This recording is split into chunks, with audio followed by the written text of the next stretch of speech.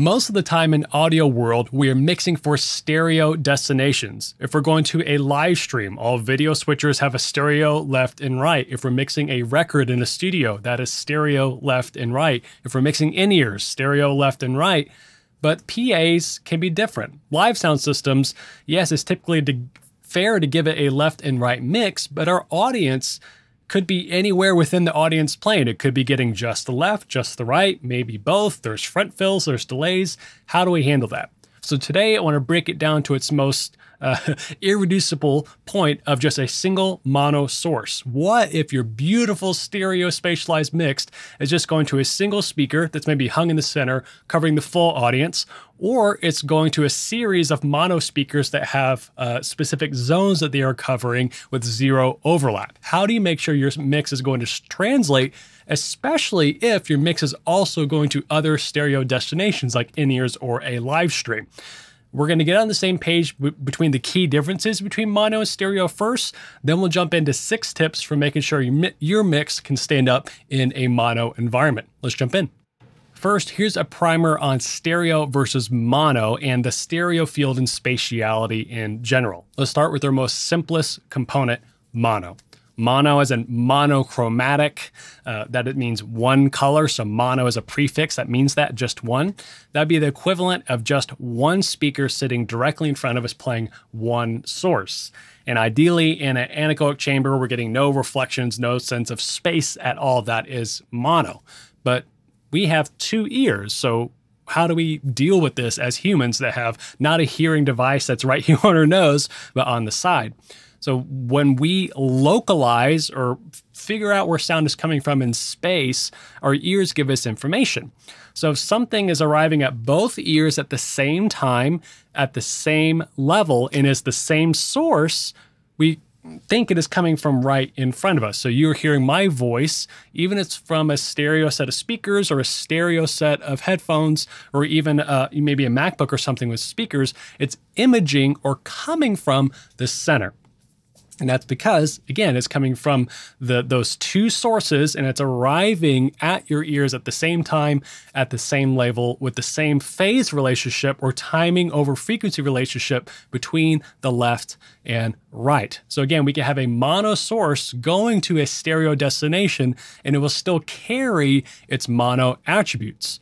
Well, then we can also take a mono source and move it around in the stereo field. So that is called panning. So if we take that and move it around, different consoles or even DAWs are going to handle that a little bit differently. So I'm going to show you what that means with a pan law. What I've got here in Reaper is a tone generator doing a single 440 tone at -12. And I can see that reflected here in the BX meter that's showing the peaks are right here at -12. All right, but then it's running into this plugin called PanPot, which if I take it, I can use level to pan it around or move the signal around. And we'll see what happens to it. So if I play here, move it, we see that is all now on our right channel. So panning moves a mono source, basically removes it from the left, and we see it increase from -12 up to -9. So when you think about it, well, I had it coming in, how did it increase level? Well, this is a mono source going to a stereo destination, so it's going to have it at its original level. But if we take what was on the left and then combine it to just on the right, we can do a couple things with it. That is governed by a pan law. So a pan law is right here, and why I like this plugin is I can change it. So this is a -3 dB pan law. And what this tells us, if we take a correlated source and pan it all the way over, we're only going to get a 3 dB increase instead of a full 6 dB, right? Because we don't want to have any one channel get overloaded. So it's a way to manage those levels. But I could put it at -6, where it does give us that full output right there if we want, all right? -3 is usually a good place to go. This is, if we make it to a true stereo balancer, that means it's not even going to deal with the addition. It's only going to eliminate the opposite channel. So your audio console is going to handle this different. So I would test it by running in a sine tone and then panning it and seeing what happens to see what your pan law is. This is also going to affect if you have a stereo source going to a mono bus. Let's say you do run aux-fed subs and you send in like a stereo NORD into it. That might push that mono aux beyond its capability because it's not fanning it out. We're getting the addition of those two channels because so much is correlated. Now that we're comfortable with a mono source, a mono destination, and moving a mono source around in a stereo field, let's take a look at stereo sources and the way they interact with each other and their containers. So here I've got a track that I produced with an artist back in 2020, and we're going to take a look at something called the mid and side channel. So the mid channel is what is the common or 100% correlated between left and right. Again, how we talked earlier about how you're hearing my voice right now right down the middle, it just means that's the same in the left and the right. That's what the mid channel is. Even if we're playing a stereo track that might have a guitar panned over here and the keys over here, you're hearing what is absolutely the same between the left and right if something's panned down the middle. The contrary to that is the side channel. That is left minus right. So mid is left plus right, and we get everything that's the same.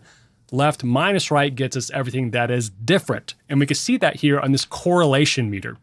Here, I'm going to solo this track and solo just the mid channel. You're just going to hear everything right down the middle. Oh, I could hear your Mustang from a mile away. Heart rate. Same channel in same track in full stereo now. Oh, I could hear your Mustang from a mile away. Heart rate at 100 when you exited. So if you notice the first time when I played it, the correlation meter was full all the way up here because that means everything was correlated. That's what this measures. So this is correlation over frequency. So at all frequencies, if I solo the mid channel, and I'm going to mute this here so you don't hear it, but we're going to see that it is all the same. And let's look at the inverse here. What if I mute the mid channel? Now it's going to bring it all the way down. And this is telling me that, hey, nothing is the same between left and right. So let's hear what that sounds like. I'm going to play it first in full stereo. Then I'm going to solo the side signal. If you're viewing this on a mono sum destination, it's simply going to disappear. If you're on headphones or something that has two speakers, you're going to hear the side signal, which is going to get rid of everything that's in the middle. So full stereo, then we'll switch to side. Oh, I could hear your Mustang from a mile away. Heart rate.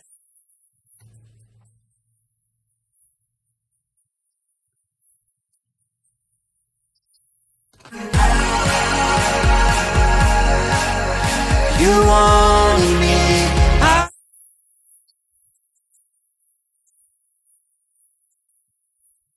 Forever here in my heart. Pretty cool, huh? If we solo the side signal, it sounds like our head's being turned inside out. That's because in the middle, our brain is trying to decode something where the two signals are the complete opposite of each other, which is very unnatural. It happens nowhere or in very little places in nature. But this is the exact type of what we're trying to happen when we're doing a cardioid sub setup. We're getting two sound waves that meet, invert one of them, they're completely correlated and to cancel out, which is pretty cool. But in a stereo mix, we have things that are left over that are different between left and right, and that's what helps create this sense of space. Okay, now that we're comfortable with mono, stereo, mid, and side, let's see how these concepts translate into making sure a stereo mix can translate on a mono destination. Tip number one for mixing on mono PAs, still get stereo sources. I've worked with some folks who say like, well, if it's only going to go mono anyway, why are we wasting the extra channels? A lot of instruments or keyboards or guitar pedal board outputs have mono outputs anyway. And my rebuttal to that is you often now have a live stream or at least a set of records. A lot of bands carry in-ears and want those in stereo, even if the PA is not. They didn't show up knowing that, so they'll probably have a lot of stereo outputs. They might have tracks in stereo. So live streams, records, and IEMs are often still in stereo, even if your PA is not. It's also good for redundancy. If I'm running two lines to the keys and one of them goes out, at least I have the right now, which is good. And then just know that any sort of fancy pants imaging tricks of maybe like delaying one channel and creating spatiality is not going to translate well, and that with more comb filtering and weirdness when it's being summed to mono. So still get stereo sources, but you can assess their mono compatibility by listening to how they get pushed down to the middle and how they hold up. So anything that's been artificially widened or using a lot of weird phase tricks, if you will, to do that is not going to translate as well. I'm not saying you can't put it in a mono PA, but just your mileage may vary. Tip number 2 is leverage your Z and Y axes. So Z is depth, X would be width. So if we, in a stereo environment, we do not have left to right panning. And this is true for the most part, even with a stereo PA and live sound, depending on where the listener is. But let's say the majority of the audience is going to be in the middle between two speakers anyway, and you can get some sort of stereo imaging. If that is lost, you just have a single center speaker, you need to make sure your mix holds up. So you need to be thinking about how can you expand your use of depth or height or the Y axis. So how I handle this is I'm more aggressive with rolling off top end on sources that don't need my attention. And that helps them push them farther back into the mix. And that also pushes them down into the mix. So top end actually has 2 different ways in which it affects placement in the mix other than moving them left or right. Because our ears are primed to pay attention to higher frequencies, and so they literally get our attention. That's why when you whisper in someone's ear, just go psst, it gets their attention because has a lot of high frequency information. So I limit what has high frequency information so that what I want to have high frequency information can stand out. This can be done with complementary EQ changes. So if I increase maybe 10K in a vocal, I could decrease it in my keys or guitar bus to make sure none of that is going to get in the way. I also like using filter to delays to create depth. So this is maybe having a quick slap back on the vocal where I take the reverb, or sorry, the delay return, and I maybe filter it down to 1K, where the delay isn't interfering with the intelligibility of the top end of the vocal, but it's separated and is behind it in a more filtered fashion and still providing that depth. I really like that trick. And I might start with a delay time of maybe 160 to 180 milliseconds. Another tip for dealing with this Z and Y axis is not using too much reverb to help provide the space. Most folks think, oh, I need to make things sound bigger or give it more space, and immediately think of verb. It's not a bad tool to use, but oftentimes if you use it too much to create this artificial room, it just sounds kind of fake because it's reverb coming from one place versus a multitude of places around you. And it ends up washing everything out and actually making things sound flat, like they're all in this push back, very distant plane, which I don't like. So I'm very selective about what gets sent into reverbs and not using as many longer reverb times. Lastly here is I like using gated reverbs on drums because it's a quick hit that gets the verb and then it gets out of the way, so it's not decaying a long time and muddying things up. So again, the overall methodology here is just being very selective about what I add to a mix, and I'm usually much more aggressive with my subtractive EQ so I can create space and separation. Point number 3 is the rule of 3. This is limiting what I'm presenting to the listener as I'm guiding them through my mix. So think of like a normal band setup, maybe 2 or 3 vocals, guitar, keys, drums, bass. On a verse that might be down in energy, I'm thinking like, okay, let's highlight guitar this verse, and I'll pull keys down. And then to the chorus, pull keys back up, bring in the BGVs, and the next verse is rolling around. I'm like, okay, well, I featured guitar last time, let's give keys a turn.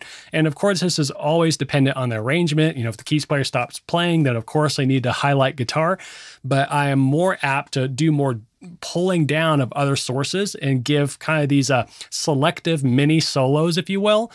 Especially if they're behind vocals, I just want to create different interests and palettes behind the vocals as I'm guiding my listener through the mix. It's also that much more important when vocals aren't singing.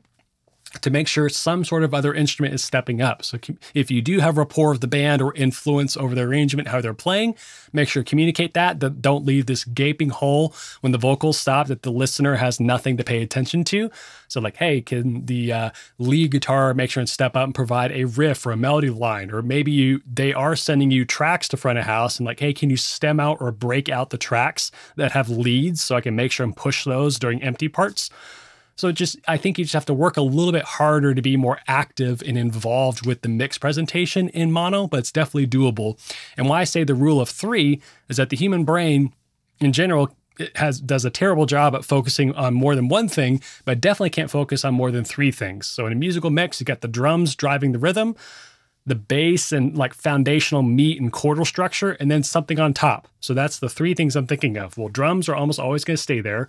There's the middle meat, if you will, may function differently, more rhythmic and driving or more sustained and chordal. It just kind of depends. But then almost always there's a melody. So I'm thinking of how can I push and pull on each of these 3 elements to create dynamics and energy within a mix. Number 4, if you know the PA is going to be fed mono, maybe you're just out of outputs to a bunch of different zones, or it's only one speaker, minimize the amount of overlap between zones. Again, like I just said, if it's just one speaker, it's just one zone. But if you have 2, we want to minimize comb filtering or interaction between the 2 because everything is correlated or the same. And so if the listener is maybe standing 2/3 off to the side between 2 speakers with correlated or the same source, you're guaranteed comb filtering because they're arriving at different times. And that's just going to create these peaks and valleys in the response that don't sound good. With stereo, if it is a decorrelated image from the left versus the right, that's okay because you're not going to get near as much because at least some of the mix is decorrelated. But this is still true for things that are panned down the middle, vocals, drums, which I don't like that comb filtering anyway. So just listen and assess, walk those zones and see if you can get them more separated without leaving a hole in the middle. All right, number 5 of 6, the ideal mix position in my mind should be on axis with your mono main speaker. Typically, we think of setting up front of house and the mix position in the center between the 2. So if that is still the setup where the PA is just 2 speakers that are dividing the room in half and shooting down the center of those zones, I would opt the mix for on axis with one of those speakers, knowing that that's going to be the most linear response, or at least where manufacturers are making sure the box is its most linear, and knowing that the high frequencies are going to taper off towards the edges. So mixing in the middle, even if you're a little bit offset, guarantees a comb filter, and you're not getting the on-axis clearest high-frequency response from the box. Lastly, this mix is going to have to translate to other stereo destinations. So how can you make sure and check it? I would have a pair of in-ears or headphones handy at front of house. And on your Q bus or monitor output, a lot of them have a solo and a mono function. So I'd listen to be like, okay, how is my mix translating in mono to the stereo source? And take your headphones off, listen to the PA, listen to the mains. And if you are doing any panning that isn't just the stream or the records, just know that, especially if it's post fader and following what you're doing in the house, that you're just gonna have to check. And again, this is up to the pan law on your audio console. I would also be hesitant to pan something all the way left or all the way right without either a corresponding arrangement equivalent instrument. So it might be a rhythm guitar and a keys that's more rhythm driven. I'm okay with panning those out hard left, hard right. But lead instruments, it feels awkward if something's panned all the way to the left and doing a lead and back to the center with the vocal and back out. So I would maybe push it off a little bit to the side, but not rely on hard left and right on a live stream to make that happen. So again, put on headphones, audition it in mono, see how much is dipping between those instruments that are panned, and make sure it still translates in mono. And this is just a good practice anyway, even if you are mixing on a stereo PA. All right, here's a quick recap. Stereo gives us a sense of space, but it's not required for a great mix. Oftentimes we're mixing on a PA that gives us a different spatial representation of what the live stream or records are. Collapsing our mix into mono means we're adding left and right together, and that's what is summed together. And the opposite is true for our side signal, is left minus right, and that's what's left over. All signals have varying level of correlation with each other, and they will go away in accordance with that correlation. So it is not a 0 or a 1. It's not everything is mid or everything is side, but that is the extremes of that equation. I would still get your sources in stereo if possible, because we often have stereo destinations, even if the PA is mono. I would mind your pan law and stereo field, and you can send a test tone through a channel, send it to a bus, and pan it around and see what happens with those meters. I would get on axis with the main speaker for your mix position. Make sure and leverage your Z axis, and that is depth, and Y, that is height. So using selective delays and filtering to bring off top end to bring depth, and then it's usually EQ that is able to alter the Y axis, and managing what has top end precedence to sit on top is the biggest reason and way you can influence it. You should leverage the rule of 3. So giving your listener no more than 3 things to pay attention to at any one time. And then make sure you monitor your stereo destinations in mono with in-ears or headphones on, just to get a different look. Thanks so much for hanging out with me today. My name is Michael Curtis. Love getting to unpack some of this for you. I'll catch you next time.